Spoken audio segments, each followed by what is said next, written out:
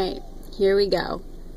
This is a tour, or I guess you could call it a virtual feast of prime real estate on 10th Avenue, East Moline / Village of Carboncliff.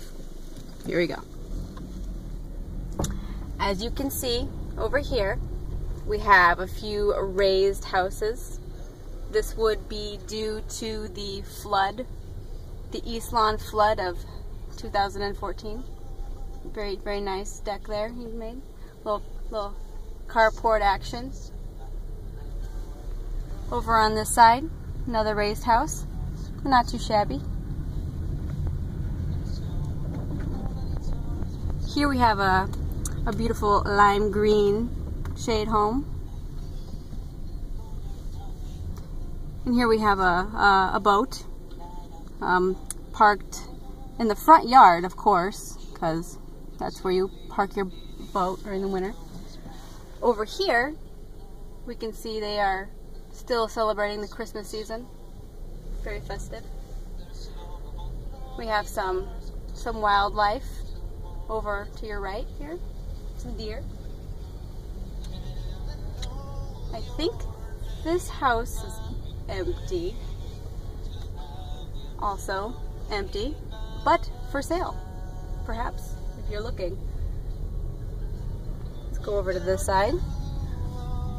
Another beautiful home. Have a nice little log cabin theme on there, on half of it anyway.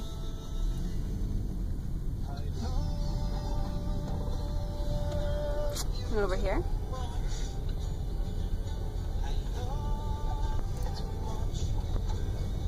As you can see, an array of variety. Oh, and on your right here you will see what looks like an abandoned stroller. I think that's been there since July. Still hanging out. This house is by far my favorite. As you can see, the box of Budweiser and overflown trash cans along the children's toys. Actually, this yard is actually way cleaner than it normally is. There's only a few things of trash in the yard as opposed to, oh, and only 2 strollers as opposed to the 3. I think that's probably their other one in the ditch there. Alright, back over to our right, we see what I think that's a tree house. Not 100% sure. Anyway, moving on. More beautiful homes. This one, coming up on our right, is for sale. Beautiful for sale home there. Won't say why it's boarded up, but I'll let you figure that one out for yourself. Here is something everybody wants to see. This here is Cowboys Ponderosa. During the summertime, you can see various drunks and events happening here in the front yard. I love that he painted it tarp blue. And here we are, to my house. Let me back up a little bit. There we go. There's my house. Very nice compared to the rest of them.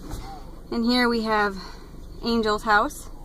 Angel, who is finally fixing it up somewhat. It's about halfway done.